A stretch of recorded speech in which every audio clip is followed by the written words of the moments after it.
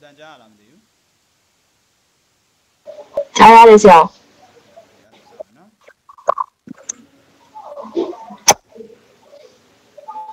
？OK，明天 OSPF 讲我 theory ဖန်ပဲပြောခဲ့တယ်သူရဲ့ basis ကိုဒီ data ကြီးမစိတ်ဘူးtheory သဘောတရားပဲပြောခဲ့ပြီးတယ်အခုတစ်ခေါက်ပြန်ပြီးပြောပေးမယ်ပြီးရင် OSPF ရဲ့ဒုတိယပိုင်းထပ်ပြီးတော့ဆက်မယ် OSPF ကအရင်ပြောတဲ့အတိုင်းပဲသူက open standard ဖြစ်တယ်နောက်ပြီးတော့ link state အမျိုးအစားဖြစ်တယ်သူက link နဲ့ link ရဲ့ state ကိုပေါ်ပြပြီးတော့တယောက်နဲ့တယောက် route information တွေဖလှယ်တယ် network တင်မှုသူ့မှာရှိတဲ့ဒီ neighbor တွေအကုန်လုံးအကြောင်းလည်းပြောတယ်နောက်ပြီးတော့သူ့မှာရှိတဲ့ network တွေသူ့မှာရှိတဲ့ IP address တွေအကုန်လုံးကိုအချင်း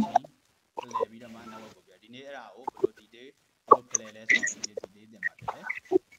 link state routing protocol ဆိုတဲ့အမျိုးအစားကတော့သူက distance pattern နဲ့မတူတာကသူစီမှာမြေပုံတစ်ခုလုံးအပြည့်အဝရှိတယ် network ရဲ့အသေးစိတ်အကုန်လုံးကိုသိတယ်နောက်ပြီးအဲ့လိုမျိုး network ကိုအသေးစိတ်သိတဲ့အတွက်ကြောင့်မလို့သူကအတိုသုံးလမ်းကြောင်းကိုအကောင်းဆုံးနဲ့ရွေးချယ်နိုင်တယ်နောက်ပြီးတော့သူတို့သုံးတဲ့ metric ကဘာကိုသုံးလဲဆိုတော့ cost ကိုသုံးတယ် IMB ဆိုရင်ဘာကိုသုံးလဲဆိုတော့ hop count ကိုသုံးတယ်နောက်ပြီးတော့ cost ကဘယ်ပေါ်မှာမူတည်လဲဆိုရင် bandwidth of link bandwidth of path speed of path လမ်းကြောင်းတစ်ခုရဲ့သူ့ရဲ့ speed သူ့ရဲ့ bandwidth အဲ့ဒါအပေါ်မှာမူတည်ပြီးတော့မှသူ့ရဲ့ cost တန်ဖိုးလိုက်ပြီးတော့ပြောင်းတယ် speed များလေ cost တန်ဖိုးနည်းလေပဲ cost တန်ဖိုးနည်းတဲ့လမ်းကြောင်းကိုရွေးတယ် link state ရဲ့ link state routing protocol အမျိုးအစားတွေပြောပါဆိုရင်တော့ OSPF ရဲ့ ISI ရဲ့ distance pattern ဆိုရင် IMB ရှိမယ် IGRB ရှိမယ် IGRB ကိုတရှင်းမြင်လိုက်တဲ့ advanced distance pattern routing protocol ဖြစ်တဲ့ enhanced interior gateway routing protocol EIGRB ရှိမယ်နောက်ပြီးတော့ link state routing protocol တွေက distance pattern နဲ့ပို့ပြီးတော့ CPU usage များတယ်ပို့ပြီးတော့သူက CPU intensive ဖြစ်တယ် distance pattern ကျတော့ဘယ်လိုမျိုးလဲဆိုရင်သူသုံးတဲ့ metric ကဘာကိုသုံးပြီးလုပ်လဲဆိုတော့ hop count ဆိုတဲ့ဟာကိုသုံးပြီးလုပ်တယ် IMB က hop count နဲ့လမ်းကြောင်းကိုရွေးမယ် router 5 လုံးနဲ့ router 3 လုံးပဲဖြတ်ရမယ်ဆို router 3 လုံးပဲဖြတ်ရမယ်လမ်းကြောင်းကိုရွေးမယ် router 5 လုံးဖြတ်ရမယ်လမ်းကြောင်းကိုမရွေးဘူး hop count ဆိုတာဘာလဲဆိုတော့ number of router network destination source ကနေ destination ကိုတွားတဲ့လမ်းကြောင်းမှာရှိနေမယ် router အရေအတွက်ကိုပြောတာအဲ့ဒါ hop count routing information protocol ကဘာမျိုးစားဆိုလဲဆို distance pattern အဲ့ဒီမှာဘာတွေပါလဲဆိုရင် IGRB ပါမယ် distance pattern တွေပါ advanced distance pattern တွေပါဟုတ်ကဲ့ပြီးတော့ link state advertisement LSA မနေ့ကပြောခဲ့တဲ့ LSA ရှိတယ် LSDB ရှိတယ် DR ရှိတယ် VDR ရှိတယ်မနေ့ကအဲ့ဒီ name မျိုးကို detail ပြောခဲ့ပြီးတယ်ခဏတော့ပိတ်ပြီးရမယ်အသင်းဆက်ပဲစီးရတယ်ပြနည်းနည်းအတန်လေး noise ဝင်နေတယ် okay ရပြီအဲ့ဒါပြန်သားမယ်မနေ့ကသင်ခဲ့တဲ့ LSA ရှိတယ် LSDB ရှိတယ်နောက်ပြီးတော့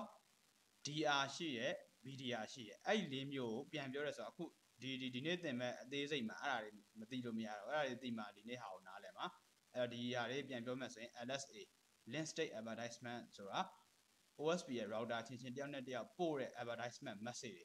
အဲ့ဒီ message တွေအကုန်လုံး router တိုင်းကိုပို့တယ်အဲ့ဒီမှာပို့တဲ့ message တွေအကုန်လုံးစုလိုက်တဲ့အခါကျတော့ဘာဖြစ်သွားလဲဆို LSDB ဆိုတဲ့ link state database မျိုးစားတစ်ခုဖြစ်သွားတယ်အဲ့ LSDB ကိုနောက်တစ်မျိုးခေါ်တာသူ့ကို topology table လို့ခေါ်တယ်အဲ့ဒီထဲမှာအကောင်းဆုံးလမ်းကြောင်းတွေအကုန်လုံးကိုရွေးပြီးတော့မှ routing table ကိုပို့တယ် routing table ကိုပဲကြည့်ပြီးတော့ data တွေကိုပို့ပေးတယ် LSDB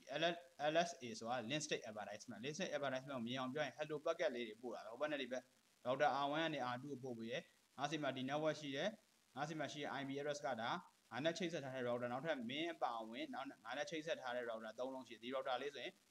R1 ထားပါ R1 နဲ့ R2 ကိုပြောတယ်မင်းကငါရဲ့ neighbor router ဖြစ်တယ်အဲ့လိုပဲငါမှနောက်ထပ် neighbor router တစ်ခုကငါနဲ့ချိတ်ဆက်ထားတာပါရှိတယ် R3 ဆိုတာရှိသေးတယ်ပြီးရင်သူ့ရဲ့ interface ကပါအဲ့လိုမျိုးတယောက်နဲ့တယောက်ချင်းဖလှယ်ပြီးပို့တာ link state advertisement အဲ့ဒီရလာမြ message တွေအကုန်လုံးသူ့ရဲ့ database ထဲမှာစုစည်းထားတယ် database LSDB ရဲ့ကိုစုစည်းပြီးတော့မှအဲ့ထဲမှာအကောင်းဆုံးလမ်းကြောင်းကိုရွေးပြီးတော့ routing table ကိုပို့တယ် LSDB ကိုကြတော့ topology table လို့ခေါ်တယ်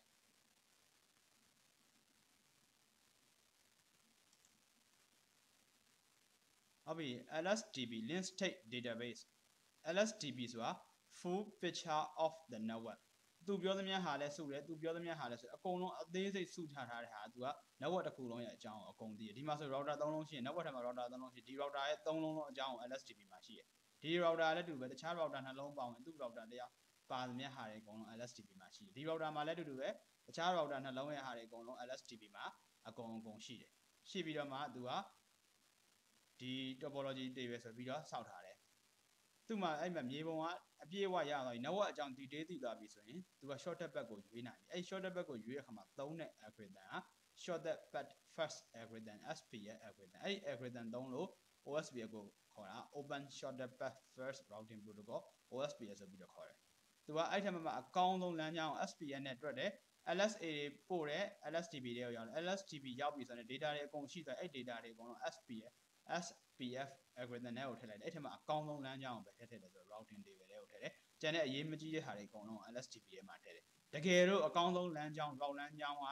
router down သွားလို့ပဲဖြစ်ဖြစ်ပြောင်းသွားပြီဆိုရင်ဒီ LSTP တွေကနောက်တစ်ဆောင်ထပ်ပြီးတော့ရွေးချယ်ပေးတယ်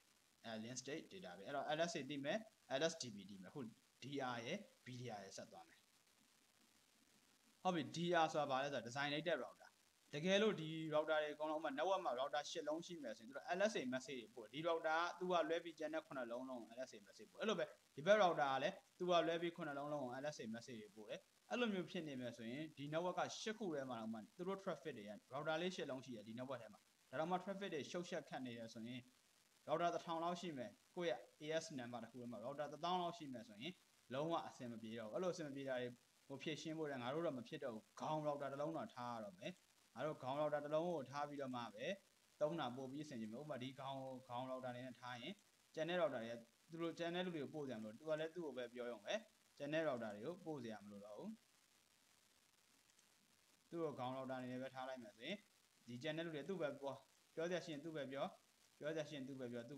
ပြီးတော့ပဲအဲ့လိုမျိုးခေါင်းဆောင် router ရွေးရတဲ့အခါမှာဘာဖြစ်သွားလဲဆိုတော့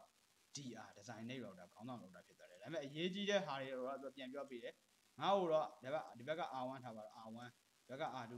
ငါ့ကိုတော့ R1 ကသူ့ရဲ့ network အကြောင်းပြောတယ်ရောမင်းတို့သိချင်ဒီကနေကြည့်ဆိုပြီးတော့သူကနေပဲတဆင်ပြောပြတယ်အဲ့တော့သူအရေးကြုံလာမှာပြောပြတယ်အရေးမကြုံမပြောပြအဲ့တော့ဘာဖြစ်လဲဆိုတော့ OSP ရဲ့ network ထဲမှာ route traffic တွေညော့သွားတယ်တကယ် data ပို့မဲ့ traffic တွေပို့ပြီးနေရလမ်းကြောင်းရောက်သွားမယ်။မှောင်ရင် route လမ်းကြောင်းတွေကပြည့်နေဥပမာတကယ်ဆိုရင် LAN ကိုကျွန်တော်တို့အဓိကဒီမြို့ထဲမှာရှိတဲ့ LAN တွေဆိုအဓိကကားတွေသွားခြင်းနဲ့ပစ္စည်းတွေကုန်စည်တွေဝန်ဆောင်မှုတွေဖလှယ်ခြင်းတဲ့အတွက် LAN တွေကိုသုံးတော့မှ88 LAN ကြီးအဲ့88 LAN ကိုအဓိကကို data ပို့ခြင်းနဲ့လူတွေခီးသွားခြင်းလို့မှ88 LAN လောက်ထားတာကိုအဲ့ LAN ပေါ်မှာဈေးတွေတက်ရအောင်ပဲသူတို့ဈေးတွေနဲ့ပြည့်သွားမယ်ဆိုရင် data တွေပို့လို့မရတော့အဲ့သဘောပဲဒီမှာဈေးတွေဆိုတာ route information တွေကတကယ် data မသွားဘဲနဲ့သူတို့ချင်းဖလှယ်နေတယ်ဒီက LAN ကကြက်တဲ့အခါကျတော့တကယ် data ပို့တဲ့အခါမှာအခက်အခဲဖြစ်တယ်အဲ့တော့အဲ့လိုမျိုးမဖြစ်အောင်လို့ဆိုပြီးတော့ designated router ဆိုပြီးတော့ခေါင်းဆောင် router တစ်လုံးကိုရွေးတယ် LSA message တွေအကုန်လုံးခေါင်းဆောင် router စီပဲပို့တယ်ခေါင်းဆောင် router နဲ့တစ်ဆင့်အကုန်လုံးပြန်ပြီးဖြန့်ချပေးတယ်အဲ့ဒါ designated router ဟုတ်ပြီတကယ်လို့ဒီ router ကြီးတစ်လုံးနဲ့တာရှိပြီးတော့ designated router နဲ့ရွေးလို့အကောင်ကြီး down သွားရင် network တစ်ခုလုံးတက်သွားမှာအဲ့လိုမဖြစ်အောင်ဘာလုပ်လဲဆိုတော့ဒီနောက်ထပ် router တစ်လုံးကို bucket designated router ဆိုပြီးတော့ designated router တိုင်းပြောင်းတယ်ပြီးရင်သူ့ထက်မှရှိမြတ်ဟာတွေအကုန်လုံးသူ့ကို copy ပြန်ပို့ပေးတယ်အဲ့တိုင်းပဲဒီကောင်ကြီး down သွားပြီဆိုရင်နောက်ထပ် bucket designated router ပြန်ပြီးအလုပ်လုပ်ပေးတယ်အဲ့ဒီ data တွေမှာပြန်ရှင်းရမယ် bucket designated router ဆိုတာဘာလဲဆို LSA message တွေကိုသူက OSPF နေပါအချင်းချင်းပို့တယ်အဲ့လိုမပို့ခြင်းတဲ့အခါမှာ DR ကိုရွေးပြီးတော့မှအဲ့ DR ကို designated router ကိုပို့တယ်တကယ်လို့ဒါ designated router down သွားမယ်ဆိုရင်เนาะသူက bucket designated router လုပ်တယ်ဒီဘက်ကဟာလေးက designated router ဒီဘက်ကဟာလေးက bucket designated router ဒီလုံးတောင်းသားလဲဒီလုံးအဲ့တော့ဘာပဲပို့လဲဆိုဒီ router တွေ information တွေအကုန်လုံးကဒီ router လေးတစ်လုံးဒါ R1 ထားပါ R1 ရိုးရိုး router ဒီကောင်က DR BDR အဲ့မှလည်းသူ့ကိုလည်းသူ့ရဲ့ route information ပြောတယ်သူ့ကိုလည်းသူ့ရဲ့ route information ပြောဒီနှစ်ခုပဲပြောအောင်ဒီဘက် router ကလည်းနှစ်ခုပဲပြောအောင်ဒီဘက် router ကလည်းနှစ်ခုပဲပြောအောင်အဲ့လိုမျိုးပြောတဲ့အခါမှာအချင်းချင်း network အကုန်လုံးရဲ့ detail တွေဒီ router ကလည်းပြောတယ်ငါစီမှာချိန်ထားတဲ့ router နှလုံးရှိတယ်သူ့မှာ network တွေအကြောင်းပြောတယ်သူကလည်းပြောတယ်အကုန်လုံးပြောလိုက်တဲ့အခါမှာ information အကုန်အစုံရသွားတယ်အဲ့ဒီအစုံကိုပေါင်းလိုက်တော့မှဘာဖြစ်လဲဆို network ကြီးတစ်ခုလုံး detail သိသွားတယ် network ကြီးတစ်ခုလုံး detail သိတဲ့အခါမှာအတူသုံးလမ်းကြောင်းကိုရွေးချယ်သွားနိုင်တယ်အဲကြောင့်မို့ OSPF ကပို့ပြီးတော့ speed ကောင်းတဲ့ open standard ထဲမှာသူကနောက်ပြီးတော့ efficiency လည်းပိုဖြစ်တဲ့ routing protocol ဖြစ်တယ်ဒါပေမဲ့ခုနပြောခဲ့သလို CPU analysis တာဖြစ်တယ်ဟုတ်ပြီဆိုရင်ထပ်ပြောမယ်နောက်ထပ် router တစ်လုံးထပ်တိုးပါမယ်ဒီဟာလေးကအခုသူပြထားတဲ့ဒီအနီးနဲ့ချိန်ထားတဲ့ဟာရဲ့ဒီဟာလေးကခုနမနေ့ကလည်းရှင်းပြခဲ့လို့ DR နဲ့ BDR နဲ့ဟုတ်ပြီဒါလေးက DR ပေါ့ အဲ့ဒီဒါလေးက BDR OSP ရဲ့ area ထဲမှာရှိတဲ့ router တွေက DR ရှိတယ် BDR ရှိတယ်အဲ့တော့အဲ့နှလုံးကတော့ designated router backup designated router လို့ခေါ်တယ်ဒါပေမဲ့ကြံတဲ့ router တွေကြဘယ်လိုခေါ်လဲဒီ router တွေရှိအောင်အဲ့ဒါကို router လို့ခေါ်တယ် BROT ရှိရ brother ဆိုတဲ့ရှေ့မှာ brother ညီကိုဆိုတဲ့ရှေ့မှာ D လေးပဲထည့်လိုက်တာ DROT ရှိရ router ဆိုပြီးတော့ခေါ်တယ်ပြောမယ်ဆို brother ဆိုတဲ့ English စကားလုံးညီကိုဆိုတဲ့စကားလုံး B နေရာမှာ D လေးပြောင်းတာ router ဒီ DR နဲ့ BDR လွဲတဲ့ router တွေဘာလို့ခေါ်လဲဆိုတော့ router လို့ခေါ်ပါတယ် OSPF မှာရှိရ designated router တာဝန်ကိုလည်းယူမထားဘူး backup designated router ရဲ့တာဝန်တွေကိုလည်းယူမထားဘူးအဲ့လိုယူထားတဲ့ကြံတဲ့ router တွေကို router လို့ခေါ်ပါတယ်ဒီနေ့သင်ရတဲ့ရွေးချက်မှာနောက်ထပ် usage တစ်လုံးထပ်တိုးပြီး router DROT ရှိရ router DR designated router သို့မဟုတ် backup designated router မဟုတ်တဲ့ router က router ပြီးရင်နောက်ထပ်ထပ်လာအောင်အခုလောဆယ် router လို့မှတ်ထားပါသူ other router လို့လည်းခေါ်တယ် DR BDR မဟုတ်တဲ့ router other router ဒီအကုန်လုံး router လို့ခေါ်ပါတယ်ဘယ်ထဲမှာပဲရှိတော့ OSP ရဲ့ထဲမှာပဲရှိပါတယ် OSP ရဲ့ network ထဲမှာပဲရှိတယ်အဲ့ထဲမှာဒီ area 0ဟို area ဆက်လာတော့မယ် area 0အစဉ်ထပ်ပြောပြီး OSP မှာသိရမှာကသူ့ကိုသုံးတဲ့သုံးလုံးတွေ LSA LSDB DR BDR အခု router အဲ့ငါးလုံးသိပြီနောက်ပြီးတော့ OSP ရဲ့အလုပ်လုပ်တာ cost ပေါ်မူတည်ပြီးလုပ်တယ်ဆိုတာလည်းသိပြီနောက်ထပ် OSP ကိုသိရမှာ area ဆိုတာဘာလဲဆိုတာအဓိကသိရမယ် OSP ရဲ့အလုပ်လုပ်တာ area နဲ့လုပ်ပါတယ်ထပ်ပြောမယ် OSP က area နဲ့လုပ်တယ် EIGRP က autonomous system number ASN နဲ့လုပ်တယ် EIGRP routing protocol က ASN ဆိုတဲ့ autonomous system number ASN နဲ့လုပ်တယ် OSP ကကြတော့ area number နဲ့လုပ်တယ်ပြောမှဆိုရင်သူ့ဌာနနဲ့သူ့ဌာနနဲ့ခွဲပြီးချထားတယ်လို့ပုံမှန် TU မှာဆိုရင်ငွေစင်းဆိုငွေစင်းတက်တက်ပြီးတော့အုပ်ချုပ်ရေးဆိုအုပ်ချုပ်ရေးတက်တက်တင်ကြားရေးဆိုတင်ကြားရေးတက်တက်အဲ့လိုခွဲသလိုပဲ OSP မှာ area တွေပိုင်းပိုင်းခွဲချပလိုက်တယ် area 0 1 2 3 4 5 6 65535ထိရှိရတဲ့အတွက်60 bit ထိပေါ့ area တွေမျိုးမျိုးပိုင်းချပလိုက်တယ်အဲ့ area ကိုပိုင်းချလိုက်တဲ့အခါကျမှဖြစ်လို့ဆိုကိုတာဝန်ကိုယူရမှာအဆင်ပြေသွားတယ်တာဝန်တွေတအားများနေငါတော့ဘယ်တာဝန်လုပ်မယ်ဒီတာဝန်လုပ်မယ်ဆိုပြီးတော့ခွဲချပလိုက်တာ network ကြီးတအားအကြီးနေမှာဆိုလို့ network အကြီးကြီးထဲမှာအသေးလေးတွေပြန်ပိုင်းချတာကို area လို့ခေါ်တယ်အခု area အကြောင်းကိုဒီနေ့ဆက်ရှင်းရမယ်ဟုတ်ပြီ OSP ရဲ့ area OSP ကိုသုံးပြီဆိုရင် area ပေါ်မှာမူတည်ပြီးအလုပ်လုပ်ပါတယ် OSP က area က EIGRP က ASN autonomous system number အဲ့ဒါ EIGRP လုပ်တာ OSP ကကြတော့ area ပေါ်မှာမူတည်ပြီးအလုပ်လုပ်တယ် area တူရင်အလုပ်လုပ်တယ် EIGRP က autonomous system number တူရင်အလုပ်လုပ်တယ်အဲ့ဒါ EIGRP ခံမှဒီလေးပြောမယ်ဒါပေမဲ့နှစ်ခုရှင်းပြီးတော့ရှင်းပြပို့နားလဲလွယ်အောင်လို့ EIGRP က autonomous system number တူရင်အလုပ်လုပ်တယ် OSP က area number တူရင်အလုပ်လုပ်တယ် area ဆိုတာဘာလဲဆိုတော့ network ကြီးတအားကြီးနေလို့ပိုင်းချပလိုက်တာ area ပဲ OSP ကဥမာ router 1000ရှိမယ်1000လုံးကြီးအစင်မပြေတော့ area ခွဲချပြီးတော့ area 9ခု10ခုအညီများလဲဖြစ်ချင်မှကျွန်တော်က area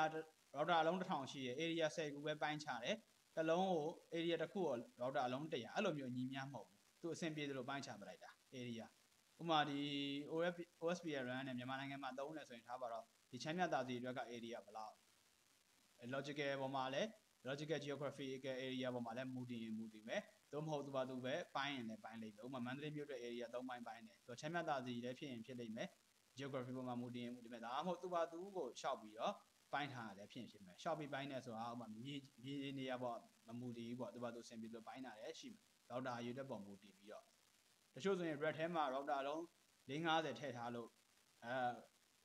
ဒီ network ခန်းတစ်ခုထဲမှာ red တွေအများကြီးနဲ့ router အလုံး50ထည့်လိုက်တော့ area တစ်ခုအနေနဲ့သတ်မှတ်လိုက်တာလည်းရှိတယ်။နောက်ပြီးတော့မြေကြီးအနေထားပေါ်မူတည်မှလိမ့်မြို့အတွက် area တစ်မျိုးသတ်မှတ်တာလည်းရှိမယ်။အဲဒါ OSP က network အကြီးတွေကိုထိန်းချုပ်ရတာခက်လို့ area အသေးလေးနဲ့ပိုင်းပြီးလုပ်တာ OSPF area EIGRP ကြတော့ network အကြီးတွေကို autonomous system number AS number နဲ့ဆက်ပြီးတော့ခွဲတာသူ့ရဲ့ router ဘယ်နေရာမှာရှိလဲသိချင်လို့ OSP ရဲ့ area လည်းတူတူပဲသူကဘယ်နေရာမှာရှိနေအောင်ဒီ router ကြီးကဘယ်နေရာမှာရှိညာလဲဆိုတာသိချင်လို့ logical အဖြစ်နေရာခွဲချပလိုက်တာ OSP က wall space concept of area OSP က area ဆိုတဲ့ပုံမှာမူတည်ပြီးတော့အလုပ်လုပ်ပါတယ်သူ့မှာနှစ်မျိုးရှိတယ် single area လား multi area လားနှစ်မျိုးရှိပါတယ် OSP ကဒီ area တွေအားလုံးပေါင်းသွားပြီဆိုမှဒီ area 0ရှိမယ် area 1 area 2 area 3 area 4အဲ့ဒါတွေအားလုံးပေါင်းမှ AS တစ်ခုဖြစ်ရင်ဖြစ်မှာ area တစ်ခုလည်းနဲ့လည်း AS တစ်ခုဖြစ်ရင်ဖြစ်မှာတေချာတစ်ခုကတော့ AS နဲ့မဆိုင် AS ဆို autonomous system number သူ့ကိုပိုင်ဆိုင်တာ ISP လည်းဖြစ်ရင်ဖြစ်မယ် ကြီးမားတဲ့ organization တွေလည်းဖြစ်မယ်တကယ်လို့အဲ့ဒီ AS number ကိုပိုင်ဆိုင်တဲ့ organization ကထားပါတော့ company တခု AA company ပေါ့အဲ့ company က AS number တခုကိုပိုင်နေဆိုရင်တကယ်လို့အဲ့ AS number တခုပိုင်ပေမဲ့ သူကဘာကိုသုံးလဲ routing protocol OSPF ကိုလာသုံးမယ်ဆိုတော့ area တွေထပ်ပိုင်တယ် OSPF ကိုမသုံးဘူးဆိုရင်တော့မပိုင်ဘူး IMP သုံးရင်လည်း area မပိုင်ဘူးနောက်ပြီးတော့ ENGP သုံးရင်လည်း area မပိုင်ဘူးသူက AS အောက်မှာ area တွေပြန်ပိုင်တယ်ဘယ်မှာပဲသုံးလဲဆို OSPF မှာပဲသုံးတယ်ဟုတ်ပြီ single area ပဲသုံးမယ်ဆိုရင်ဘာကိုသုံးရမလဲဆိုတော့ default area ကိုပဲသုံးမယ် single area 0ပဲသုံးရမယ်backbone area လို့လည်းခေါ်တယ်ကိုက multi area မသုံးဘူး single area ဆိုရင် area 0ပဲသုံး area ကိုမှ area လေးတစ်ခုလေးရှိရ area 1တို့2တို့3တို့သွားမလုံးနဲ့အဲ့လိုမျိုး area 0ကိုက area တစ်ခုပဲသုံးမယ်ဆိုရင်0ဆိုတဲ့နံပါတ်ကိုသုံးရင်တော့နောက်ပြီးတကယ်တော့ multi area သုံးမယ်ဆိုရင်0တစ်ခုနောက်ထပ်တခြားတစ်ခုသုံးရမယ်0ဆိုတာခေါ်တာသူ့ကိုဘယ်လိုခေါ်လဲ area number 0ဘယ်လိုခေါ်လဲ default area လို့ခေါ်တယ် backbone area လို့ခေါ်တယ်ဟုတ်ပြီနော် single area သုံးမယ်ဆိုရင် area 0ကိုလုံးဝသုံးရမယ် area 0ဆိုတာဘာလဲဆိုတော့ default area backbone area ဒီမှာအောက်ကပုံလေးနဲ့တွဲရှင်းပေးမယ် expect area 0 area 0ကနေပြီးတော့လွဲ၍ other area တွေက non backbone area ဒီမှာဆိုရင်ပုံလေးတစ်ချက်ကြည့်မယ်ဆိုရင် area 0ရှိမယ်သူက backbone area area 3ရှိမယ် area 2ရှိမယ် area 1ရှိမယ် area 0က backbone area ကျန်တဲ့ area တွေအကုန်လုံးက non backbone area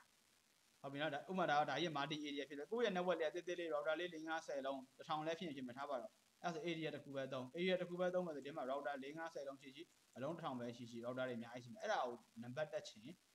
area 0လို့ပဲတက်ရတယ်ကိုမှရှိရမှာဒီ area လေးတစ်ခုရှိရ0တက်ရမှာကို area လေးတစ်ခုရှိရ0မတက်ဘဲနဲ့3တို့4တို့သွားတက်လို့မရဘူး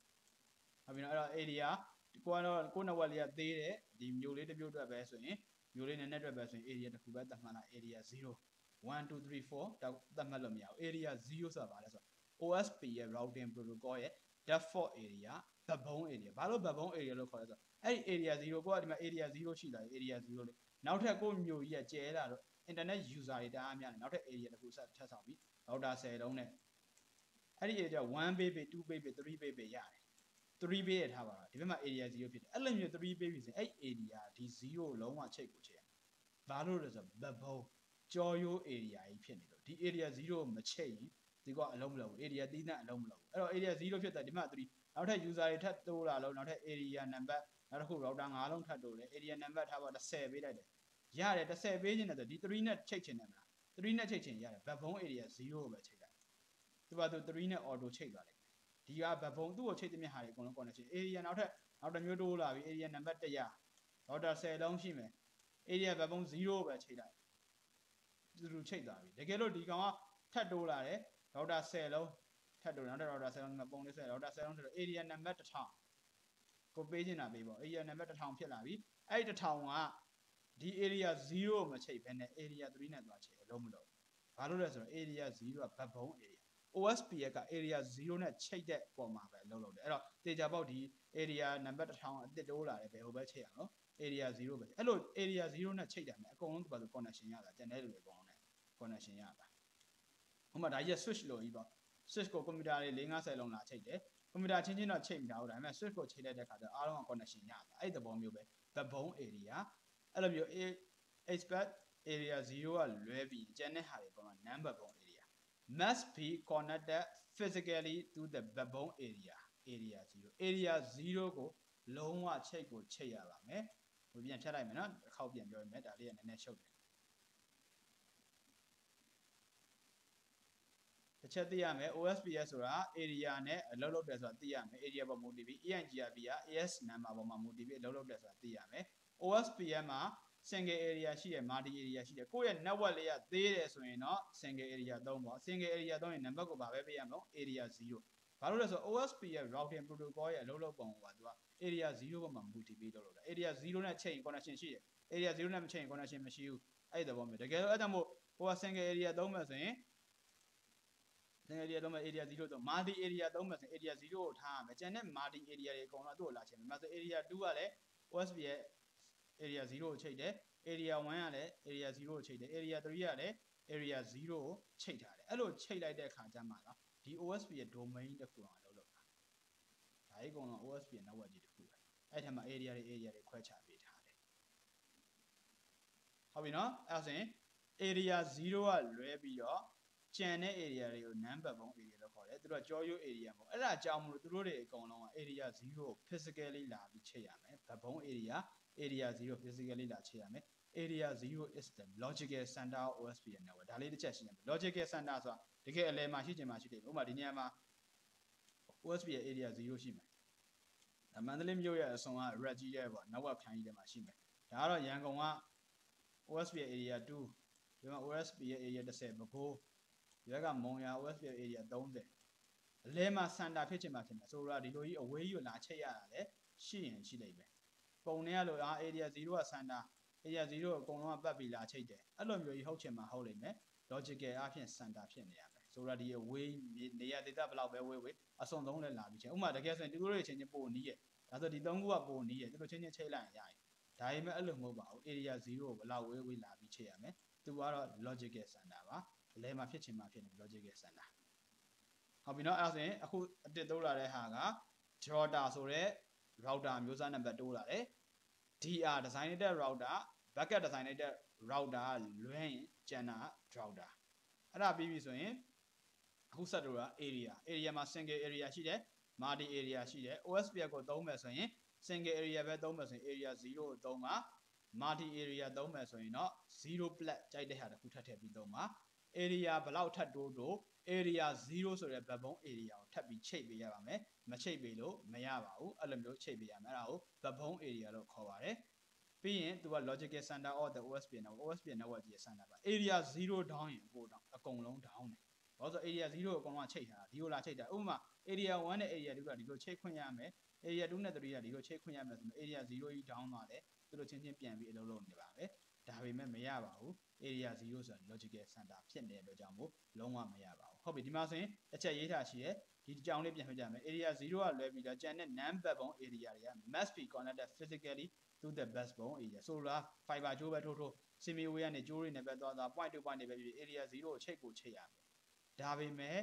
logical အဖြစ်ချိတ်ရတယ်သူပြော physically connected လို့ logical အဖြစ်လည်းချိတ်လို့ရပါတယ်ဒါပေမဲ့သူက CCN ရဲ့ scope ထဲမှာမပါဘူး logical ချိတ်လို့ရတဲ့နည်းကို CCN ရဲ့ level မှာမသင်ပေးထားပါဘူးတော်တော်လေးမြင့်တဲ့အတွက်ကြောင့်မလို့ CCNB CCI level မှာပဲအဲ့ logical ချိတ်ဆက်တဲ့နည်းကိုသင်ပေးပါတယ်ဒီထဲမှာတော့သင်တာမပါဘူးဟုတ်ပြီနော်အဲ့တော့ area အကြောင်းကိုသိပြီဟုတ်ပြီအဲ့ဒါဆိုရင်ဒီပုံလေးကိုတစ်ချက်ပြန်ကြည့်ပါသူအသေးစိတ်ရှင်းရမယ်ပုံရဲ့အကြောင်းကိုဟုတ်ပြီဒီမှာဆိုရင် area 0 for above area အပေါ်မှာရှိတဲ့ area တွေက the area 1 2 3 area 1 2 3က must connect to the backbone area 0သိကြတယ် area 1 2 3က backbone area ဖြစ်တဲ့ area 0ကိုချိတ်ဆက်ရပါမယ် if the data want to go from area 1 to area 2 area 1ကဒီ router လေးပဲမြင်နေ router အောက်မှာကျွန်တော် switch တွေရှိအောင်မယ်သို့မဟုတ် router အောက်မှာ router တွေထပ်ခွဲပြီး user တွေရှိအောင်ဒီအောက်မှာ computer တွေ PC တွေရှိအောင်မယ်ပေါ့ဒါကတော့ routing ခန်းရောက်ရင် switching မိုင်းကောင်းရခဲ့ပြီဆိုသူတို့မပြောတော့မမြင်တော့ဘူးပေါ့ဒီမှာ 1.1 ရှိမယ်ဒီအောက်မှာ router တွေ 1.2 1.3 အမျိုးမျိုးရှိမှာပေါ့အဲ့ဒီကနေပြီးတော့ဒီက area 1က area 2 စီကို connection ရချင်တယ်ဆိုတော့ data ပို့ချင်တယ်ဆိုရင်ね is must go through the backbone area ကိုဖြတ်ပြီးမှပို့ရမယ်ဒီလိုလေးဖြတ်သွားဖြတ်ပြီးမှဒီလိုမျိုးပို့လို့ရပါမယ်တဲ့သို့မဟုတ်ဒီလိုသွားပြီးတော့ဒီလိုမျိုးသွားပြီးတော့ပြန်ပို့လို့လည်းရတယ်အဲ့လိုမျိုးပို့လို့မယ်လမ်းကြောင်းတွေဒီလို route လမ်းကြောင်းတွေယူတဲ့အခါမှာသူတို့ရဲ့ cost ကိုကြည့်ပြီးဥပမာဒီဟာလေးက10 mat လေးကျိုးကနဲတယ်ဒီဘက်က 1 gig ကျိုး1 gig ကျိုးအဲ့ဒါဆိုတရားဒီလိုပဲလာတာမှာပေါ့ဒီမှာ1 gig ကျိုးဆိုရင်တော့ဒီကနေတာမှာပေါ့ဟုတ်တယ်နော်အဲ့လိုမျိုးရွေးချယ်ပြီးသွားတယ် routing protocol ရင်းနဲ့ပြန်ပြောမယ် area 1မှာရှိတဲ့ computer တစ်လုံးက area 2မှာရှိတဲ့ computer တစ်လုံးစီဆက်သွယ်ခြင်းနဲ့ဆိုရင်ဒါလိုက်ဒီလိုကြီးချိတ်ဆက်လို့မရဘူးဘယ်ကနေဖြတ်သွားအောင်လဲ backbone area must go through the backbone area ကိုဖြတ်သွားရမယ် to get there ဆိုတဲ့ area 2 စီကိုရဖို့အတွက်ဆိုရင် backbone area ကိုဖြတ်သွားရမှာပဲ it is impossible မဖြစ်နိုင်ပါဘူး to go from area 1 directly to area 2 area 1နဲ့ area 2ကို direct သွားဖို့ဆိုတာလုံးဝမဖြစ်နိုင်ပါဘူး that data always have to pass backbone area data တွေအကုန်လုံးက backbone area ကိုလုံးဝဖြတ်ရပါမယ်မဖြတ်လို့မရပါဘူးဟုတ်ပြီနောက်တစ်ခုက routers that run OSPF OSPF run နဲ့ OSPF routing protocol ကိုသုံးတဲ့ router အတိုင်းဟာ connected to another network thus run another routing protocol ENGB are called autonomous system border router ဟုတ်ပြီပြန်ပြောမယ်ဒီဘက်က OSP ရဲ့ run ထားတယ် network ကြီးတစ်ခုက OSP ရဲ့ AS number တစ်ခုက OSP ရဲ့ run ထားတယ်ဒီဘက်က network တစ်ခုက ENGB သုံးထားတယ်သို့မဟုတ် RIB သုံးထားတယ်အဲ့မှာလည်း router တစ်လုံးရှိမယ် network ချိတ်တယ်ဆိုတော့ router ချင်းချင်းချိတ်တာဟုတ်ဒီမှာလည်း router တစ်လုံးရှိမယ်ဒီဘက် router OSP ရဲ့ run ဒီဘက် router ENGB run အဲ့နှလုံးကိုချိတ်လိုက်အဲ့နှလုံးချိတ်တဲ့ router တွေကိုဘာလို့ခေါ်လဲဆိုတော့ဒီမှာရေးထားတယ် autonomous system border router ASBR နောက်ထပ် router တစ်လုံးထပ်သုံးပါပြီနာမည်ဘယ်လိုခေါ်လဲဆိုတော့ ASBR autonomous system border router ရှင်းပါတယ်ဘာလို့လဲဆိုတော့တရုတ်နဲ့မြန်မာကြားနယ်စပ်ကို border လို့ခေါ်တယ်အဲ့လိုပဲဒီ AS number နှစ်ခုကြားထဲမှာရှိရ border ဒီ router လေးကသူ့အတွက်နယ်စပ်ပဲကျွန်တော်တို့ဒီနယ်စပ်မြို့လေးပေါ့အဲ့လိုပဲဒီ ENGB တဲ့သူကနယ်စပ် router လေးဒီကောင်လည်းတူတူပဲ OSP တဲ့နယ်စပ် router အဲ့လိုမျိုး AS နှစ်ခုချိတ်ပေးတဲ့ကောင်တွေအကုန်လုံးကျွန်တော်ဘာလို့ခေါ်လဲဆိုတော့ ASBR autonomous system border router ဘယ်ချိန်မှာသုံးလဲ ISP တွေသုံးပါတယ် ISP နဲ့တီးစစ်လုံးမဲ့လူတွေတခြားချိထားပြီပါ ISP တွေမှာသုံးတယ်ဒီ router ဘာလို့လဲနားလည်မှာဒီဘက်မှာရှိတဲ့ router run နဲ့ ENGB ကိုလည်းနားလည်ရမယ်ကိုအောက်မှာ network မှာသုံးနေတဲ့ OSPF ကိုလည်းနားလည်ရမယ်အဲ့လိုမျိုးအများကြီးနားလည်ဖို့အဲ့ CPU ကတော်တော်ကြီး intelligent ဖြစ်မှာရ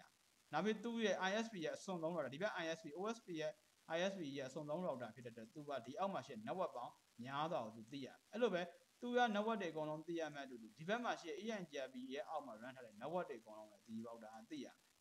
အဲ့လိုသိရဖို့အတွက်သူ့မှာလည်း performance တော်တော်ကောင်းပါရအဲ့ဒါမှဒီ data ပို့ခြင်းဟိုဘက် AS ကိုဖြတ်သွားဖို့အတွက် network တွေအကုန်လုံးသူမှတ်ရမယ်ဒီဘက် router လည်းတူပဲဒီဘက် OSP ကအကြောင်းတွေလည်းသိရမယ် ENGB ကိုလည်းသိရမယ် routing protocol တွေလည်းလုပ်ပေးရမယ်ပြီးရင်ဒီမှာ NAT တွေရှိအောင်မယ် VPN တွေပါလာရင် VPN တွေပါရှိအောင်မယ်တခြား DNS domain name system တွေရှိအောင်မယ်အများကြီးသူတာဝန်ယူပေးရတယ်တကယ် ISP မှာသုံးတဲ့ router တွေအဓိကကဘာလဲဆိုတော့ ASBR autonomous system border router နောက်တစ်မျိုးခေါ်တယ် autonomous system boundary router border router လို့လည်းခေါ်သလို boundary router လို့လည်းခေါ်တယ် router နံပါတ်တွေရှုပ်ပါတယ် ASBR မှတ်ထားပြီးပါဘယ်ချိန်မှာသုံးလို့ routing domain မတူတဲ့အခါမှာသုံးတယ်ဥပမာဒီပုံလေးတစ်ချက်ပြန်ကြည့်မယ်ဆိုရင်နော်ဒီ eraser ပြန်သုံးရအောင်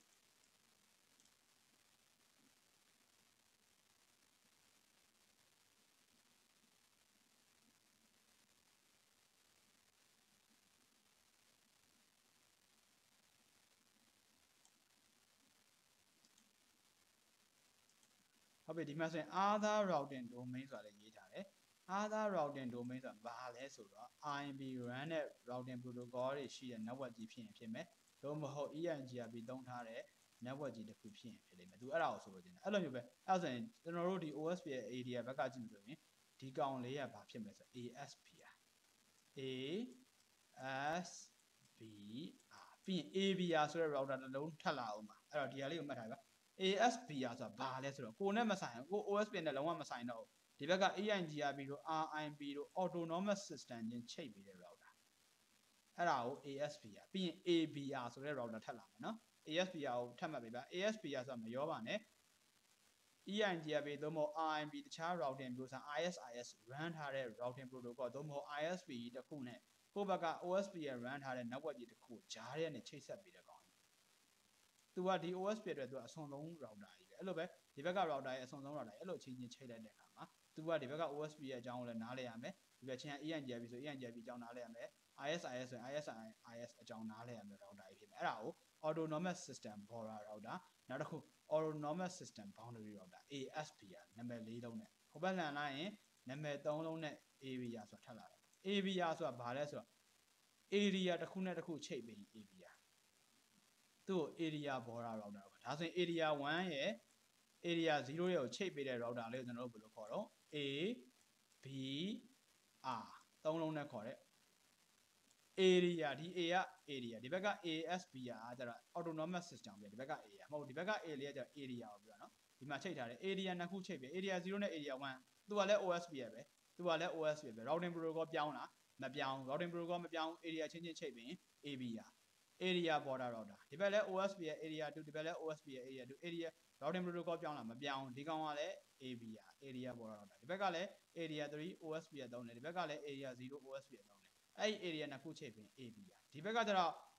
OSPF တောင်းတယ်ဒီဘက်က ENGRB တောင်းတယ် route protocol တူသေးလားမတူရင် autonomous system မတူတဲ့ခါမှာချိန်ပြီး ASPR autonomous system border router autonomous system boundary router ဒီကောင်ကျတော့ area border router ABR နာမည်သုံးလုံးနဲ့ OSPF network ထဲမှာရှိရင် ABR OSPF network အပြင်ဘက်မှာရှိရင် ASPR အဲ့တဖြည်းဖြည်းချင်းရှုပ်လာပြီနော်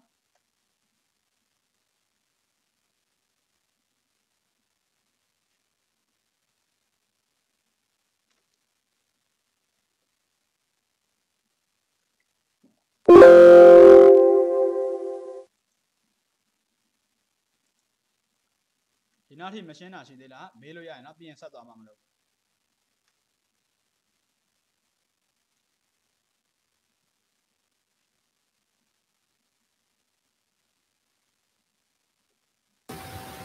ဆရာအဲ့ဒီဆိုတော့ ASPR လေဆရာOSPF network ဘက်မှာရှိတဲ့ router လားဒါမှမဟုတ်တခြား network ဘက်မှာရှိတဲ့ router လားဆရာASPR တော့သူတို့ဘက်က ENGRB ဘက်ကလည်းအစွန်သုံး router ဒါပေမဲ့ OSPF ဘက်ကခေါ်တာ ASPR ဆို OSPF ရဲ့ routing protocol ဘက်ကနေ ENGRB ကကြတော့လည်းအဲ့ဘက်ကအစွန်သုံး router တစ်မျိုးခေါ်တယ်ဒီဘက်ကကျတော့ ASPR ဆိုတာတော့သဘောတရားချင်းတူပဲဒါပေမဲ့နာမည်ကိုခေါ်တာ OSPF routing protocol ရဲ့အဝိသက်ပါပေါ့သူဘက်ကခင်ခဲ့တဲ့လူကိုခေါ်တာသူ့ကို ASPR လို့ပြောတယ် autonomous system boundary router ABR ကျတော့ area ပေါ့ဟုတ်ပဲဟုတ်ဆရာကျေးဇူးတင်ပါတယ်ဟုတ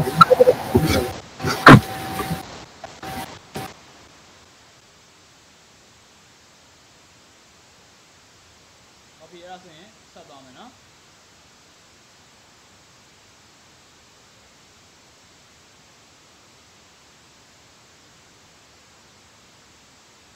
ဟုတ်ပြီဒီ OSP ရဲ့ area မှာဘာတွေရှိတယ် router only have a full picture of network topology within the area ဒီ area တစ်ခုလုံးရဲ့အကြောင်းသူတို့ detail တူတာလေ the smaller the map the faster the SPF approach ဒီမြေပုံကလာသေးလေမြန်ရှာနိုင်လေပဲဆိုတော့ကိုဒီမှာကိုအင်ကြီးတွေအများကြီးပဲ video ထဲမှာပုံပြီးတော့ရှုပ်သွားနေအင်ကြီးတအားများလဲ video ကြီးတအားကြီးတွေရှာရတာခက်တယ်အင်ကြီးတွေကလေးငါးတယ်ပဲ video အပြန်လေးတို့မို့စစ်တာလေးဒီလေးပဲဆိုရှာရတာအဲ့လိုပဲ router တွေမှာဒီ network ကြီးဖြစ်တယ်ဥမာဒီ network ကြီးအကုန်လုံးကအလုံး router အလုံး1000ရှိမယ်ဒီဘက် router အလုံးသူကလွဲပြီးကျန်တဲ့999လုံးတာသိရအဲ့ဒီမှာဘယ်ထဲမှာထည့်လဲဆိုတော့ခုနကလည်းပြန်ကောက်ရင် LSDB ထဲမှာထည့် LSDB ထဲမှာသူသိမ်းထားတဲ့ဟာကဘယ်လောက်ရှိမလဲဆိုတော့အလုံးရည်အတွက်သူသိမ်းထားတဲ့လုံးရည်တွေက999လုံးမှာသိမ်းတာသူကလည်း999လုံးမှာအဲ့လိုမျိုးသိမ်းထားတာမဖြစ်နိုင်ဘူးငါတို့အကုန်လုံးဒီ network ကြီးအကြောင်းအသေးစိတ်အလုံး1000လုံးငါတို့သိတယ်မဖြစ်တော့ဘူးဒီ network ကြီးတစ်ခုလုံးကအလုံး1000ရှိတာလုံး1000လုံးငါတို့သိထားတယ်ဖြစ်တော့ဘူးအဲ့တော့ငါတို့အပိုင်းလေးပိုင်းလိုက်ရအောင်အလုံး100တပိုင်းအလုံး80တပိုင်းအလုံး90တပိုင်းအဆင်ပြေလို့ပေါ့ဒီလိုပိုင်းထားတယ်အဲ့ network ကြီးအကြောင်းအကုန်သိကြမှာတော့ဒီမှာအလုံး1000ပိုင်းလိုက်တဲ့အခါကျဒီမှာ80ဖြစ်သွားမယ်100ဖြစ်သွားမယ်အဲ့တော့ဒီမှာရှိတဲ့ router အလုံး100 router အလုံး100ပါပဲပြီးရတယ်ကျန်တဲ့999လုံးကဒီသိကြတယ်ဥမာရှိတဲ့ area ထဲမှာရှိတဲ့100ကိုပဲဒီဘက်ကလည်းအလုံး80ရတယ်သူ့ area ထဲမှာရှိတဲ့အလုံး80ကိုပဲသိရတယ်ဒီဘက်ကလည်းအလုံး90ရတယ်သူသိရမယ်ဒီဘက်ကအလုံး100အလုံး50အလုံး100အလုံး800 sorry အလုံး80 90သူတို့ချင်းချင်းပဲဒီတော့လေးပဲသိရတော့ဒီမှာရှိတဲ့ router ဒီအကန်လေးတွေဒီရှိရမှာ router အလုံး80ရှိမယ်100ရှိမယ်ရေဘူးအပြင်100ရှိရထားပါတော့110ရှိတာ1000လုံးပြီးအဲ့လိုကိုပိုင်းလိုက်တာပါ area ပိုင်းသူ့ကိုပေးရတဲ့ area 0ဝယ်ရမယ် area 0 1 2 3 4 5 6 7 8အဲ့လိုပိုင်းရတယ်ပြီးရင်ဒါတွေအကုန်လုံးဘယ်ကိုချိန်ရလဲဆိုတော့ area 0စီကိုလာပြီးတော့အကုန်လုံးကချိန်ရတယ်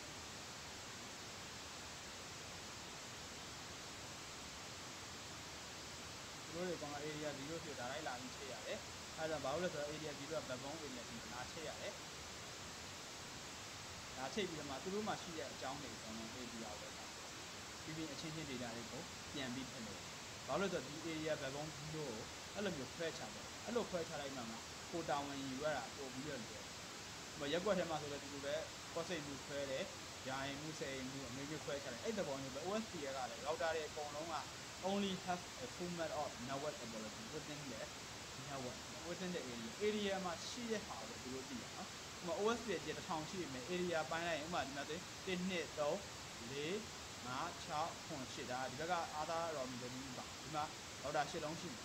router 8လုံးရှိမယ်ဆိုဥပမာဒီ area 3ရဲ့ router ကြီးကသူသိရမှာကျန်တဲ့9လုံးနဲ့ကျန်တဲ့9လုံးလုံးသူသိစရာဘာလို့ဆို area 3မှာရှိတဲ့ router တွေလည်းသူသိခုတော့ပုံထဲမှာဆိုရင် area 3ထဲမှာနှလုံးပဲရှိသေးတယ်နှလုံးသားသူ့ရဲ့ LSTB ထဲမှာဒီနှလုံးသား network ကိုသူသိတယ်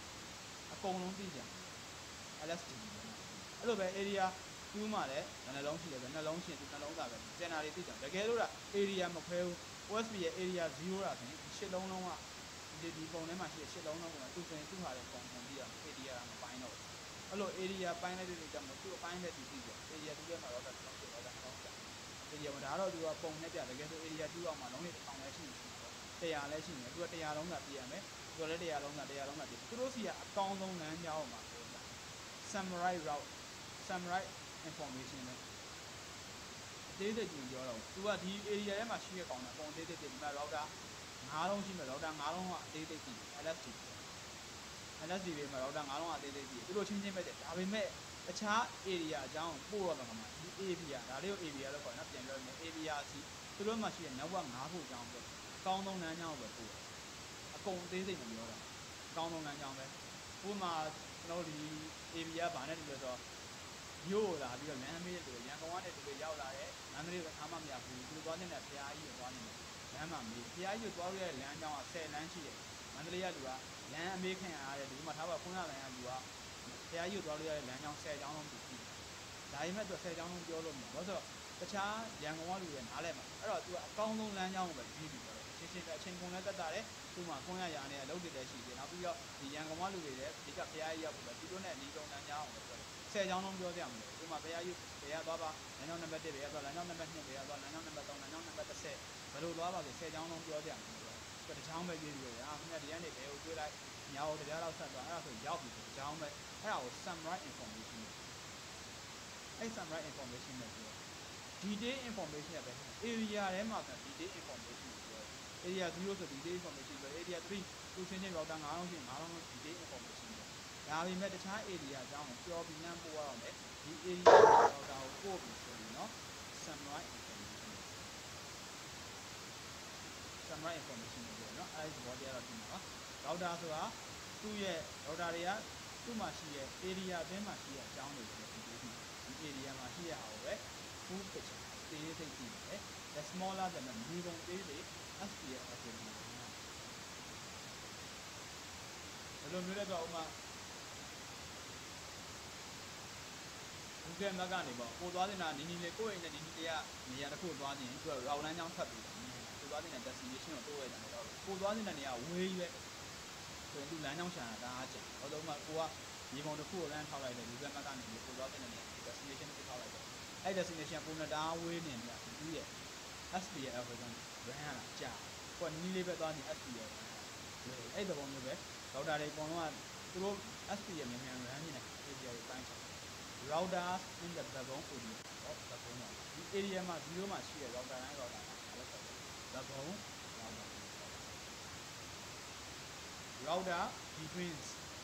ထပ်တော့ဒီ backbone router တော့မှတ်ထားပါဒီမှာပဲရှိမှာ area 0မှာရှိတဲ့ backbone router between two areas are called area order ခဏပြောခဲ့တယ် area 1နဲ့ area 2ကြားမှာ sorry area 0ကြားမှာရှိရတော့တာ areaကို OSPF domain နဲ့ဟိုဘက်က EIGRP domain နဲ့ချိတ်တဲ့ဟာဆိုတော့ ASP လို့ဟုတ်ပြီ area မှာじゃဘာပဲတိတ်နော် summary information ကိုပဲတိတ်ပါတယ်ကျွန်တော်ခဏပြောလို့တရားကြီးသွားနေလမ်းကြောင်းတွေအများကြီးပြောတော့ဘူးကောင်းဆုံးလမ်းကြောင်းမှာပြောလို့ summary information area ရဲ့ LSTD နဲ့ဖြစ်ရောအဲ့ဒီ LSTD တွေကလည်းဒါတိတ်နော် summary information နဲ့တိတ်ပါတယ်ပြီးတော့ it hides သူကပုံးကွယ်ထားတဲ့ GDA တက်ပေါ်လို့ဒီမှာရှိတဲ့ GDA တွေဒီ area 0မှာ GDA ပုံပြောပါဘူးသူ့ကိုမေးကြည့်နေတာပဲပြောအကောင်းဆုံးလမ်းကြောင်းကိုပြောလို့ရတယ်ဘာလို့လဲဆိုတော့အကောင်းဆုံးလမ်းကြောင်းကိုပြောပြီးရှာရတာလဲမှာဒီကနေပြီးတော့ဒီ area 0ကရန်ကုန်ကတူတယ်ဒီ area 3ကမန္တလေးက area 0ကဘက်ကလေးတစ်ခုရောက်တယ်ဒီသွားတဲ့နေရာသွားပြီးသူကသွားနိုင်နေရှိတဲ့10ကျောင်းလုံးကိုမပြောတော့မင်းဒီဟာပဲသွားလိုက်တော့ကွာရှင်းရှင်းလေးပဲနော်အဲ ABM မှာဆိုရင် CPU analysis နဲအောင်လို့သူ့ကို summary information နဲ့ summary information အကောင်းဆုံးလမ်းကြောင်းကိုပြောတယ်။အခုသူ့မှာရှိတဲ့ network detail အသေးစိတ်ကိုပြောပါဘူး။ သူကဒါပေမဲ့ဘယ်ချိန်မှာပြောတော့ဒီ area ထဲမှာရှိတာချင်းချင်းပြော area တစ်ခုထဲမှာရှိတဲ့ router တွေက9လုံးဖြစ်9လုံးလုံးကတော့ဒီပြောဒီမှာရှိတယ်ဒါပေမဲ့အကောင်းဆုံးလမ်းကြောင်းတွေကျွန်တော်လည်းပို့တော့ area နေမှာပြောပို့ AVR's routing table has only the best ဒီကြောင်းလေးမှတ်ထားကြ AVR ရဲ့ routing table မှာအကောင်းဆုံးလမ်းကြောင်းတွေရှိတယ်အခုဒီ slide ကိုပြန်ချုပ်မယ်ဆိုရင်ဗပုံး area မှာရှိတဲ့ router တွေအကုန်လုံးကိုဗပုံး router လို့ခေါ်တယ်အခုပြန်ပြောမယ်ဗပုံး area မှာရှိတဲ့ router တွေအကုန်လုံးဗပုံး router လို့ခေါ်ပါတယ် area နှစ်ခုကြားမှာရှိရင်တော့ AVR area border router လို့ခေါ်ပါတယ်autonomous system တစ်ခုနဲ့တစ်ခုချိတ်မဲ့ routing protocol မတူတော့ဘူးဆိုရင်လည်း ASP ပါတယ်။နောက်ပြီးတော့ AVR မှာဘာတွေကိုတင်ထားလဲဆိုတော့ Sambra information ကိုတင်ပါတယ်။ဒီ data topology ကိုဖွက်ထားတယ်မပြဘူး။ဒီ AVR ရဲ့ routing table ထဲမှာအကောင်းဆုံးလမ်းကြောင်းကိုလည်းရှာတယ်။အဲဒါ OSPF ကြီးအလုပ်လုပ်မယ်နော်။နည်းနည်းတော့ရှင်းလာမယ်။အဲ့တော့ OSPF ကဘယ်လိုမျိုးလုပ်တာ OSPF ကိုစပြီး run လိုက်ပြီဆိုတော့ one OSPF OSPF ကို router protocol မှာတုံးလိုက်ပြီ router မှာ IME မတုံးပြန်ကြည့်ပြီးတော့ OSPF ကိုစပြီးတုံးလိုက်ပြီ router အဲ့ router က will start sending hello packet စပြီးပို့တယ် if this router also receives hello packet ဆိုတော့ဒီမှာ router တောင်းရှိနေဒီမှာ router လုံး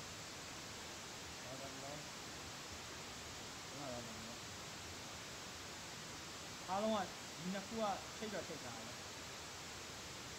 router တွေကတော့ match တော့လည်းမရှိဘူး။ကျွန်တော်ချိန်ထားတယ်။အဲ့ဒီထဲမှာ web router OSPF ကိုတုံးတယ်။ web router OSPF ဒီကျန်တဲ့နှစ်ခုက OSPF မတုံးဘူး။ဟောင်းတွေကဒီရင်ကျန်ဒီလို RND ပဲတုံးတယ်။မတုံးတဲ့ခါမှာဒီ router သုံးလုံး R1 R2 R3 ပေါ့။ R3 စတုံးတယ်။ R1 ကို OSPF ရမ်းပြီး OSPF စရမ်းတဲ့ router တွေကဘာလို့လဲဆိုတော့သူနဲ့နီးစရာတွေအဲ့လိုပတ်သက်။ရောဟောင်းရေးငါနာမည်ကတော့ router ID ဘယ်လောက်ပါငါတော့ ID ဘယ်လောက်ကိုတုံးပါတယ်ငါဖြစ်မှာ network ဘယ်လိုရှိပါတယ်အဲ့လိုပဲဒီဘက် router ကိုလည်းပို့ဒီဘက် router ကိုလည်းပို့ရဒီဘက် router ကိုဒီအောက်ဆုံး router ကိုပြီးရင်ပို့ပေမဲ့ဒီကောင်တွေက OSP ရမ်းမထားဘူးဒီကောင်ဒါပဲတုံးတာသူကပြည့်ရင်ကြည့်တုံးအဲ့တော့ဒီ hello packet ကိုနားမလို့တက်ချင်သူကလည်းနားမလို့ဖက်ချအဲ့တော့သူကပြန်ပို့တာပြန်မပို့ဘယ်သူပဲပို့တော့ OSP ရမ်းနဲ့ဒီကောင်ပြန်ပို့တယ်ဒီကောင်ပြန်ပို့အဲ့လို hello packet သူလည်းပို့တယ်ကိုယ့်စီကနေပြန်ရပြီဒီနန်းစီအခုပြန်ပြောမယ် one OSPF router တွေက OSPF ဆောက်ရနေတာ hello packet တွေပို့ပါတယ်သူနဲ့ချိတ်ဆက်တာများ router တွေအကုန်လုံးပို့တယ် if this router also receive အဲ့ router ပြီးတော့မှသူပေးတဲ့ hello packet လည်းပို့တယ်သူ့ကိုလည်းပြန်ပြီး receive hello packet ပြန်ရခဲ့မယ်ဆိုရင်ကျွန်တော်အားသားတော့ပြန်ရခဲ့မယ်ဆိုဒီဘက်ပြန်စီတယ်ဒီကနေကဖြစ်ဒီဘက်ကပြန်ပို့တာမရဘူးဆိုရင်ဒီကမှာဒီမှာကိုယ့်ရင်အိမ်ကဒီပြောင်းလာတယ်ကိုယ်သွားပြီးတော့မိတ်ဆက်တယ်အဲ့ဟိုကကိုယ်ပြန်ပြီးမိတ်မဆက်ဘူးမတိညာအောင်ဆောင်မယ်ဆိုရင်ဒီမှာဖြစ်မှာမဖြစ်ဘူးကိုကလည်းသူ့ကိုသွားမိတ်ဆက်တယ်ဒီဘက်ကိုညီမမပြန်ပြီးမိတ်ဆက်တယ်ဆိုရင်ဘယ်နဲ့ကြောက်အဆင်ပြေမှန်းဒီမှာဖြစ်ဒီမှာကျတော့အဲ့လိုပဲ routing protocol မတူရင်လည်းနေရာမဖြစ်ဘူး routing protocol OSP ရဲ့ runner ချင်းတို့ဘက်က hello ပို့ပြီးဘက်က hello ပြန်ပို့ပြီးဆိုရင်လည်းဒီကမှာဖြစ်ပါတယ်ဒီမှာဖြစ်မှာတော့ information ပြလဲရတယ်အဲ့ဒါမှ network တွေအကုန်လုံးကြည့်ပြီးကြောက်နေကြောက်ပြောင်းနေမှာ network ကဘာမှဖြစ်တော့ပြရတယ် OSP ကိုစပါတယ်အပြည့်အစုံဒီ data ဖြစ်အကြောင်းလေးကြည့်ပြီး data ဆိုကိုလည်း hello message ပို့မယ်သူလည်း hello message ပို့ချင်းချင်းတောင်းတဲ့တရား hello ပြောပြီးတော့မှ data ဖြစ်တယ်ဆိုတော့ဟုတ်ပြီ OSP မှာဆိုရင် router have to be data ပထမဆုံး data ဖြစ်ဖို့လို raw information တွေဖလှယ်တာမဖလှယ်တာနောက်အချင်းချင်းပထမဆုံးနံပါတ်1ဆင့် data ဖြစ်ဖို့ hello packet တွေပေါ့ once they have begun data သူတို့ data ဖြစ်သွားပြီဆိုတော့မှ they are going to enter this state ofနေပါဖြစ်မှာ LSA message ပို့ပါတယ်နေပါမဖြစ်ရင် LSA message ပို့ပါဘူး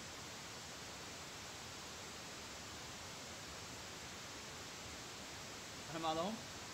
အချင်းချင်းနေပါဖြစ်သွား hello packet ပို့တယ် ENJP မှန်းနဲ့ကောင်ပြန်ပို့ IP မှန်းနဲ့ကောင်ပြန်ပို့ body ချင်းတူတယ်သူနဲ့စိတ်ထားချင်းတူတယ် OSP ကပြန်ပြီး hello ပြန်ပြောတယ်လူတွေလိုပေါ်တဲ့ကြောင့်မိတ်ဆက်တဲ့အဆင်ပြေပါတယ်အဲ့ဒီကြမှာသူကသူ့ရှိရတယ်ထုတ်တယ်ရင်းနှီးကားမှာငါမှာတော့ network ကတော့၄ခုရှိတယ်ဟိုလည်းငါ့စီမှာလည်း network 3ခုပဲရှိတာဆိုချင်းချင်းတယောက်နဲ့တယောက် LSA တွေဖလှယ်တယ် LSA တွေဖလှယ်တော့သူတို့ပုံညာ message တွေကစုထားဖို့ကဒီမှာစုရမယ်ဆိုတော့ database ထဲမှာစုပြီးသိမ်းတယ် LSA တွေမှာ LSA တွေမှာစုပြီးသိမ်းပြီးမှအကောင်းဆုံးလမ်းကြောင်းတွေရွေးတယ်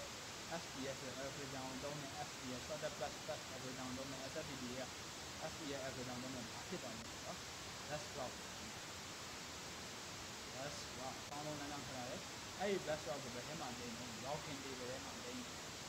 ဒီ LSTP က topology table ဒီနာခုရှိတာ table topology table routing ကိုနောက်တစ်ခုက neighbor table ရှိတယ်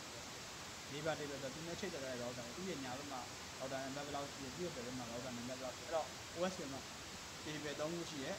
တစ်ချက် LSTP topology table နှစ်ချက် neighbor table ထဲမှာဘာတွေပါလုံးဆိုတော့ topology table ကိုကျွန်တော်ပြောမယ် LSTP ထဲမှာဘာများပါပြောသမျှ network တွေပုံမှတ်ထားညာဘက်က router တွေငါဒီမှာ network 10 GB မှတ်ထားတယ်ဘယ်ဘက်က router အကုန်မှတ်ထား network တွေအကုန်လုံးမှတ်အဲ့ဒါ topology table အဲ့ဒါပြီး neighbor table ငါရဲ့ညာဘက် interface မှာဘူးလို့ငါရဲ့ဘယ်ဘက် interface မှာ router နဲ့ငါရဲ့ရှေ့ဘက် interface မှာလည်းအဲ့ဒါ neighbor ပြီးတော့အဲ့ topology table တွေကအကောင်းဆုံးလမ်းကြောင်းပဲ equation သုံးပြီးဆို SPF equation သုံးပြီးဆိုအကောင်းဆုံးလမ်းကြောင်းဆိုအဲ့ဒါ best route အဲ့ best route ကိုဘယ်မှာထည့်လဲဆိုတော့ routing table ထဲမှာနောက်ပြီးတော့အဲ့ဒီ best route ကိုလည်းဖြစ်တယ် area border router best route အကောင်းဆုံးလမ်းကြောင်းရှိတယ်ပို့အဲ့မှာအဲ့လိုလည်းလို့ဟုတ်ပြီအဲ့တော့ပထမဆုံးပို့ရဲ့ hello packet router တစ်ခုကိုစဖွင့်ပြီးဆိုတာနဲ့စဖွင့်ပြီးဆိုတဲ့ router hello packet ဘာမှပို့စဖွင့်တဲ့ router မှာ OSPF OSPF ရမ်းထားတဲ့ router လေးစဖွင့်တယ်သူ့မှာရှိတဲ့သူနဲ့ချိတ်ထားတဲ့ interface တွေကနေပြီးတော့ hello packet တွေပို့ပါတယ် hello packet တွေပို့ကမှအဲ့ဒီ hello packet ထဲမှာဘာတွေပါလဲကြည့်ရအောင် none of them အဲ့ဒီ hello packet ထဲမှာပါတဲ့ဥပမာကျွန်တော်တို့စာရေးတဲ့ငွေကြီးတက်ကိုပို့လို့ရှင်ရင်တော့ကျန်တဲ့မိတ်ဆက်တင်တဲ့ high ပေါ့ကျွန်တော်နာမည်ဒီပါပေါ့ဗမာနေတာတက်ဘလောက်အဲ့လိုမျိုးပို့လို့လေဒီက hello packet ပို့ပြီးဥပမာပါမဲ့အချက်လက်တွေရှိပါတယ်အဲ့ဒီအချက်လက်တွေတော်တော်များများ none of them have to hold တယ်မတူခဲ့ဘူး otherwise မတူခဲ့ဘူးဆိုရင် router ဘုံကြည့်မတူရင်ဒီကောင်ဖြစ်တယ်။ဘာတွေတူရမလဲဒါတွေမတူရမယ်အောက်မှာဒီအောက်မှာပါတဲ့ဟာတွေအကုန်လုံး9ချက်ရှိတယ်9ချက်ကဘယ်မှာပေါ့ please တာဝန်နဲ့ရာတွေ in the hello packet ထဲမှာပါနေတယ်9ချက်ပါတယ်။နံပါတ်1 router ID ပါအဲ့ hello packet ထဲမှာပြောမယ်ဆို router ကိုယ့်ရဲ့ ID ပေါ့ each OSPF router need to have unique ငါတို့မှာ ID နံပါတ်တစ်ခုရှိတယ် router မှာ area 0တွေ area 1တွေရှိတယ်အဲ့ဒါမှာ router 10လုံးရှိတယ် router 10လုံးတယောက်နဲ့တယောက်ကရောနေမှာဆိုငါကတော့ ID နံပါတ်1မှာငါတော့ ID နံပါတ်2ငါတော့ ID နံပါတ်3အဲ့ ID နံပါတ်ရှိတယ်ပြီး lab နဲ့တိုင်ကုန်တယ်တော့ဆိုတော့အဲ့ hello packet ထဲမှာ router ID ပါတယ်ဆိုချက်တည်းက router ID ဆိုတာပါလဲဆိုတော့ကိုယ့်နာမည်ကိုတယောက်နဲ့တယောက်ထပ်လို့မရ unique ဖြစ် OSPF unique ဖြစ်ကိုယ့်နာမည်ကငါတော့ ID နံပါတ်1မှာငါတော့ ID နံပါတ်2က ID ဖြစ် router ID ကိုပါအောင်သူကြမလို့ area ID area ID ကဘယ် area where the router is router ရှိနေတယ်ကို area 0မှာရှိ area 0ပေါ့ area 1မှာရှိကိုရဲ့ area number 1ကို area number 2အဲ့လိုမျိုးပြောပြီးကိုဘယ် area မှာရှိမှာကိုဆိုလိမ့်စာတော့ကိုဘယ်မှာနေတော့ချမ်းသာတဲ့ထဲမှာနေချမ်းသာတာအဲ့လိုပဲ area ID ပါမယ်နာမည် router ID မတူတဲ့နာမည်ပါမယ် area ID ကိုရဲ့နေရာလိမ့်စာပါမယ် this value have to match area 0က2ကိုပြောရမယ် area number 2ပြောဒီဘက်က area 1ကို router area number 1ဟိုဘက်က area router 0နေပါမဖြစ်နေပါလုံးဝမရှိ OSPF ချင်းတူနေပါမရှိဒီဘက်ကလည်း area 1ဟိုဘက်ကလည်း area 1ဆိုနေပါဖြစ်နေပါဖြစ်ရင် route information ဆိုလို့ configuration ဒီမှာအဲ့ value တွေကတူရမယ် area number router ID တူရမယ် area ID တူရမယ်နောက်ပြီးတော့ router priority ကဘယ်နေရာမှာတောင်းလဲဆိုတော့ဒီမနေ့ကပြောခဲ့တဲ့ designated router ရေးတဲ့အခါမှာတောင်းတယ် backup designated router အဲ့ရနည်းနည်းတော့ကျင်နေတယ်ဥပမာကိုယ့်ရဲ့ area 0ထဲမှာ router 10လုံးရှိတယ်ဘယ်သူ့ကို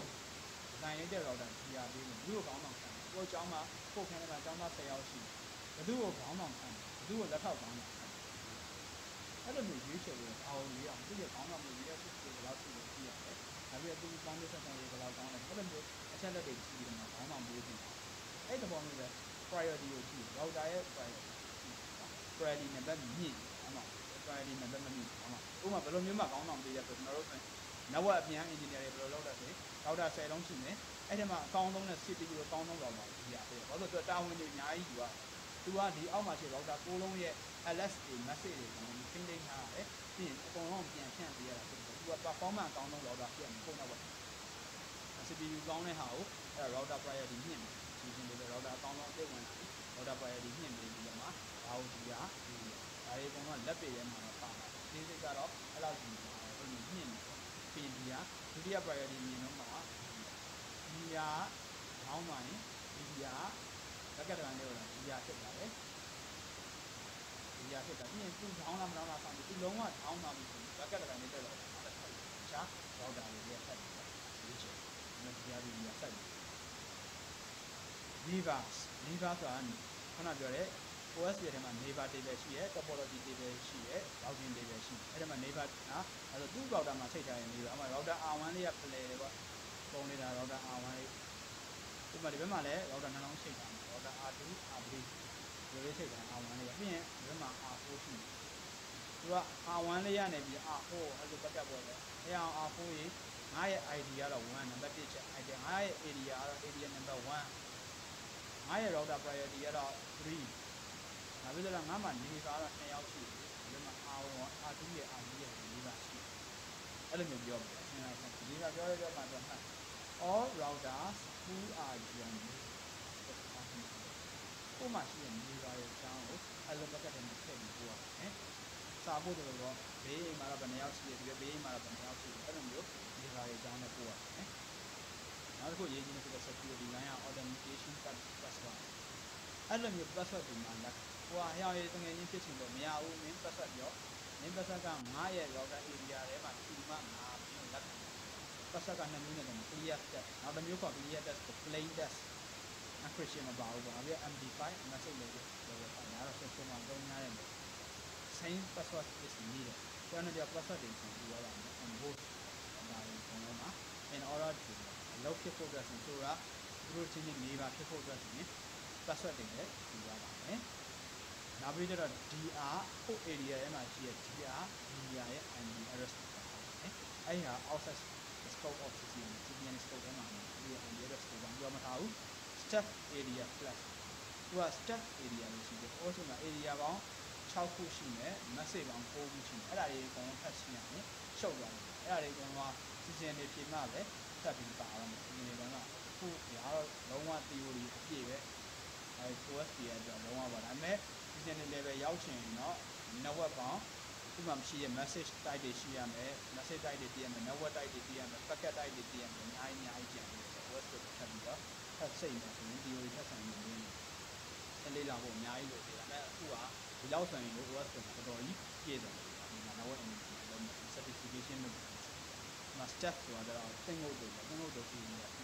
ဆိုတော့သူ့ထက်နောက်ထပ်ဆင့်ပွားပြီးတော့ area ထပ်မထည့်တော့ဘူးဒီ router အဲ့ router ကနောက်ထပ်သူ့ရဲ့ဒီဘက်က router တွေရှိတယ်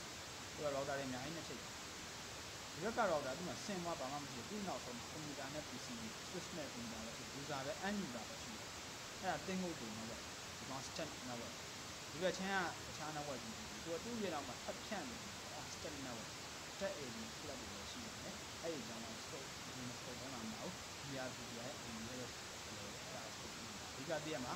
OSPF က hello packet တွေပို့ပြီးတော့မှနေပါဆောက်တယ်နေပါဖြစ်ရင် LSA message လို့ပဲ LSA message ပို့ပြီး LSTP ဆောက်တယ် LSTP ဆောက်ပြီးမယ်အကောင့်လုံးလည်းကြောက်ဖလှယ်တယ်ပြီးရင်ပို့လာတဲ့ network တွေကိုသွားနေတယ်ပို့အဲ့ဒါကဒီ OSPF ရဲ့လုပ်တယ်သူရဲ့ hello packet တွေနဲ့လည်းဒီချက်လေးတော့အဲ့တော့ OSPF ကတော့လုံးဝပြီးပါပြီဒါကြံမဲ့ဆိုတော့ left ကြံတယ်နောက်ပြီးတော့ဒီ left ထဲမှာတုံးတဲ့ theory လေးတချို့ကြံအောင်ဒီကဆိုရင်ဒီ routing protocol ထဲမှာ OSPF ကရှုပ် OSPF လောက်ရှုပ်တာမရှိဘူးအဲ့တော့ OSPF ကိုနားလည်ပြီးဆိုရင်တန်တဲ့ routing protocol တွေမှာအရင်ဖြစ်သွားတယ်။ပြန်ပြီးပို့ပြီးတော့တယ် OSPF ဒါပေမဲ့သူ့မှာလည်းပြောမဲ့ theory တွေအများကြီးရှိတယ်လွယ်တယ်ဆိုရင်လည်းသူကဘောတရားကလွယ်တယ်ဆိုပေမဲ့အားလုံးသိတယ်နည်းပညာမြင့်သွားတယ်ပို့ပြီးရှုပ်လာတယ်။ IMB ထက် OSPF ကနည်းပညာမြင့်တယ် generation ပို့မြင့်တဲ့အခါကျတော့ပို့ရှုပ်တယ်အဲ့လိုပဲ OSPF ထက်ပို့ပြီးတော့ intelligent ပို့ဖြစ်တဲ့ device ပို့ပြီးတော့ဖြစ်တဲ့ routing protocol ဖြစ်တဲ့ EIN တွေ OSPF တော့ရှုပ်အောင်မှာသူကဒါပေမဲ့လုံးပုံရှင်းတဲ့ theory ရှုပ်တယ်အဲ့လိုမျိုးရှိတယ်ဟောအခုတော့ကတော့ OSPF အတွက်ကတော့ပြီးပါပြီဒီ recording ကိုပြန်မြင်ပေးမယ်ပြန်ပြီးတော့လေးလာထားပါပြီးရင်စာအုပ်တွေပြန်ဖတ်ထားပါနောက်ဘက်မှာ lab လုပ်ပါမယ် lab လုပ်တဲ့အခါမှာဒီ theory ကျွမ်းထားမှာဘာလို့ဒီ solution ထည့်ရလဲဆိုတော့ဒီမှာအဲကြရင်တော့ပြန်ဖြည့်ပြီးတော့ပြောပြရအောင်နောက်ပြီးအကြောင်းလေးသင်တန်းတွေပြန်ဖွင့်ရင်တော့သင်တန်းမှာတစ်ခေါက် lab ပြန်လုပ်ရင်းခုထိမေးရရှိရင်မေးလို့ရတယ်မေးရရှိတော့